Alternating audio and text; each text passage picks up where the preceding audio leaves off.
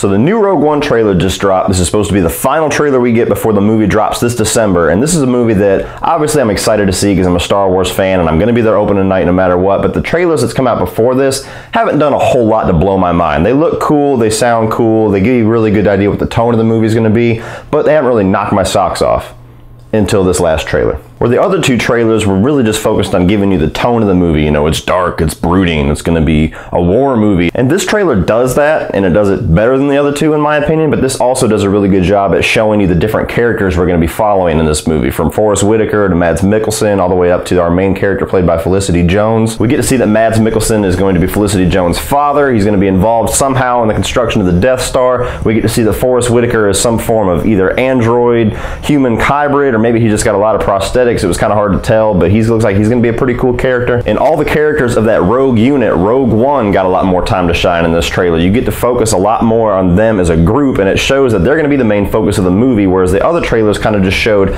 all the different characters we're going to see, and it was hard to tell the scope of the movie. Is it going to be a bunch of different stories intertwined, one big gigantic massive cast, or is it going to be one cohesive story with one little small group of cast but side characters that we kind of visit here and there? This trailer did a lot better job at showing you that. And then we get the money shot. Holy shit! I don't know what the hell's going on in that scene, but it looks like Darth Vader's about to start whooping some ass. That was a really cool way to put him in the trailer without giving away too much. If I have any criticisms of this trailer, it's really with the marketing campaign of this movie as a whole, which I feel like I'm in the minority with this complaint, but to me, they're not doing a great job at showing when exactly this movie takes place. You know, I know because I'm a Star Wars fan and because I'm always included in movie news and I'm always searching things out that this takes place before the original Star Wars movie, A New Hope.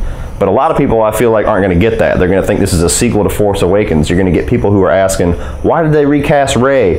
You're going to get people asking, well, how did they resurrect Darth Vader?